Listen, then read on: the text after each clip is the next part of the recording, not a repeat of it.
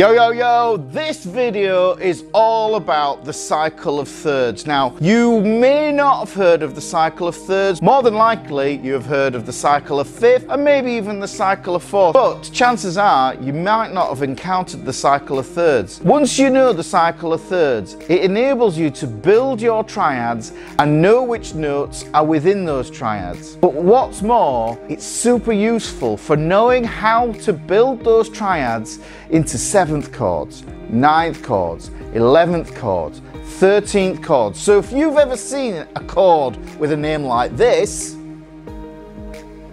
and you wondered, what the hell is that about? Then this is the video for you. As ever, I have a cool mnemonic that will help you to remember this cycle of thirds, and you will use it forever. Let's crack on. So first things first, what I'm going to do is I'm going to start on the letter E in the musical alphabet. So essentially, I'm going A, B, C, D, E. And then what I'm going to do is I'm going to show you this cycle of thirds. Now, when I say cycle of thirds here, I'm talking about the notes from C major. Watch this. So I start on an E, and what I'm going to do is I'm going to go through the notes in the C major scale starting from E sequentially. You could do this in C, you may even come up with a new mnemonic, but this one is super useful because it ties into how to write notes on all the staves at the same time. One mnemonic to rule them all. So I take the E, and if we think about it, the next note is F, and then after F we get G. And when I mean a third, I mean we're moving in 3 notes. So if I go E, F, G, that's a distance or an interval of 3 notes, that 3-note interval.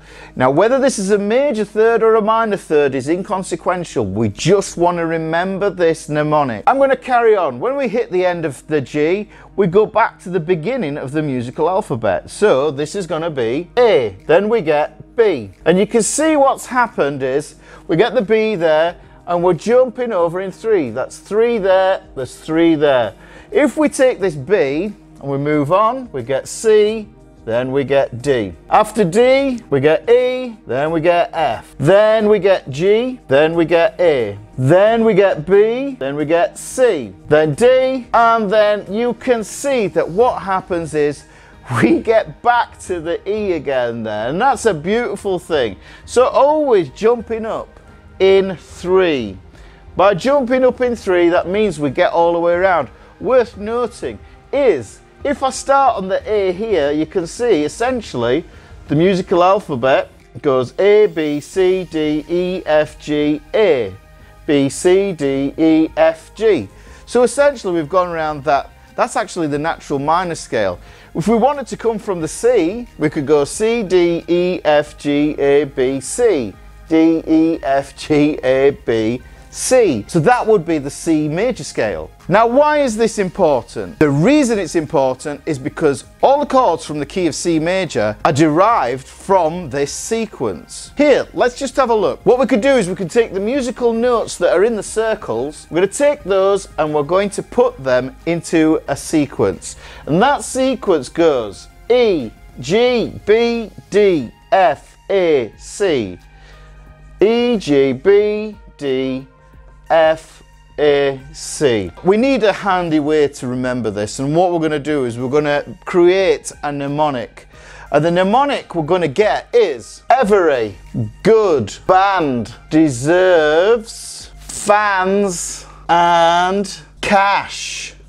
What we need to do is highlight each of the first letters here. Every good band deserves fans and cash.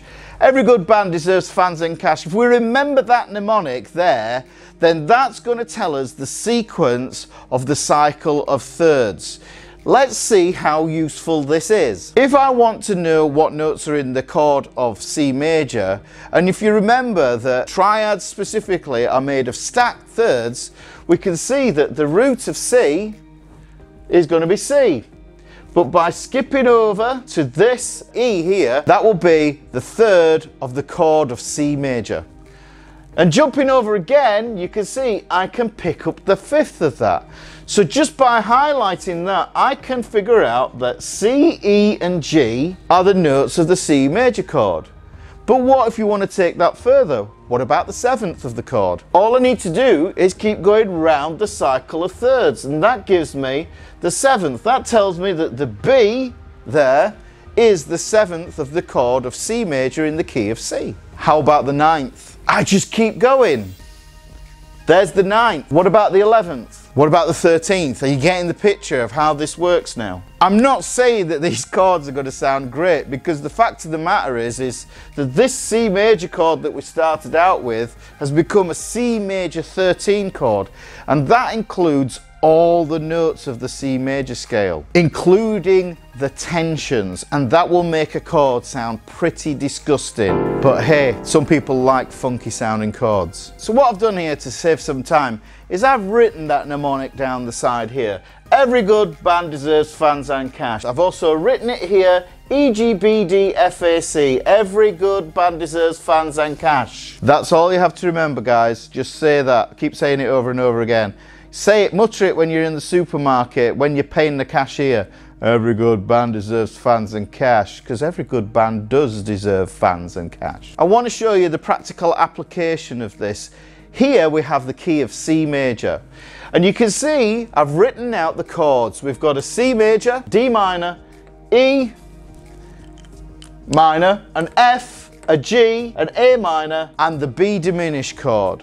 Now those 7 chords are the chords of the key of C major. They are the family of chords that all work together. Using the cycle of thirds, what we can do is we can figure this out. And like when I say it's a cycle, when we get to E, G, B, D, F, A, C, what happens is we just go back to the beginning of the mnemonic there. Now if I take this C chord, it starts on a C like I demonstrated before.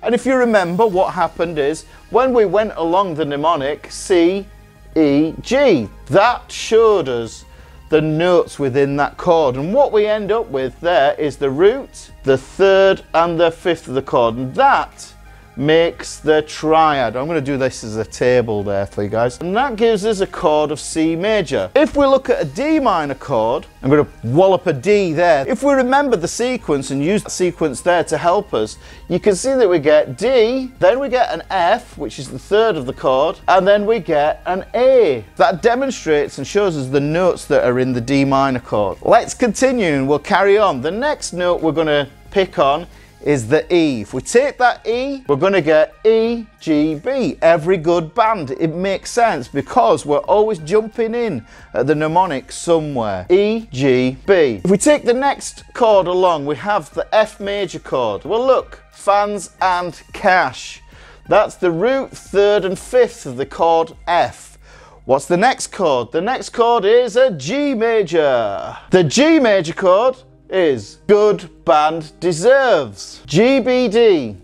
The chord after that, chord 6. Here we have this A minor. The A minor chord goes A, C. We skip back round to the beginning. It's going to give us A, C, and E. And then last but not least, we're going to do this odd chord, which is this B diminished chord. We're not too worried about that. I have some cool videos lined up about diminished chords. We start there, you can see that we get a B, a D, and an F, and those are the notes that make up those chords. E minor, F, G, A minor, and a B diminished. Just by using every good band deserves fans and cash as our mnemonic, it helps us to work out what the root, 3rd and 5th is of all the major, minor, and that last diminished chord in the key of C. This works with all keys. All you have to do is add the relevant sharps or flats. In fact, let's do a key now. So to further delve into this, we're going to do another key, and the key we're going to choose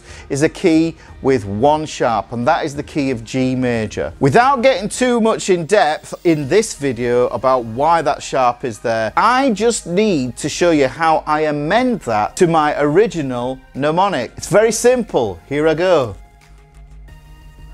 I just add a sharp. That means when I write out the key here, I can see how that is going to change all the voices of the chords. And I just need to add that sharp every time an F comes up. Here's the key of G. We've got the root third and fifth table here. It's just useful to help us to be able to see what's going on here. There's the G chord, and with that we get good band deserves. The chords in the key always follow the same order: major, minor, minor, major, major, minor, diminished. There's a reason for that, and we'll get into that in another video. In the meantime, let's crack on with this bad boy. This gives us the chord G, which is the one chord of the key of G. That's going to be major. The key's major. The next note in the G major scale is an A. And actually, I could cheat with this and just write the whole of the G major scale down here like this. Okay.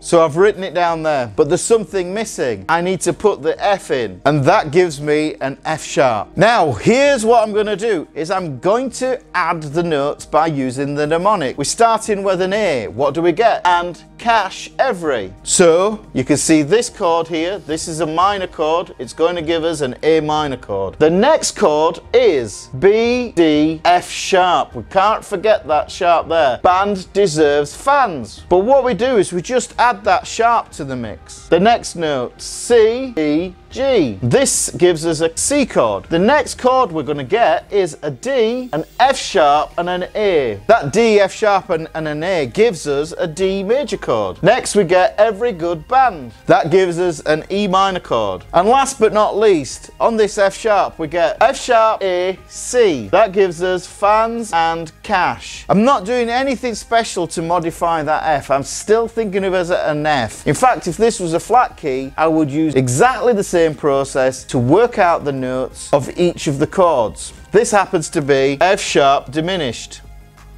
How about demonstrating it in a flat key? For the key of G, I had an F sharp. If I'm going to do a flat key, I need to change that. I've got rid of that now, and then what I'm going to do is I'm going to do the key of F, which has one flat, which is B flat. There. That's how easy it is. I've just amended that to that. So now it goes, every good band deserves fans and cash, but the B has a flat. We just have to remember to include that. Let's work out the chords. Here's the chord table for the root third and fifth. Okay, so we're in the key of F. So we're going to start on the letter F, which is now a natural note. We now have an F instead of an F sharp. Make sure you do that, otherwise you will confuse yourself. But we have this B flat. This means that this chord is fans and cash. The next chord, well, what comes after F? And it is G. And we get G, B, D. Good band deserves. But what we have to remember is to amend that B with a flat. The next chord is going to start on an A. And we can see that it goes A, C,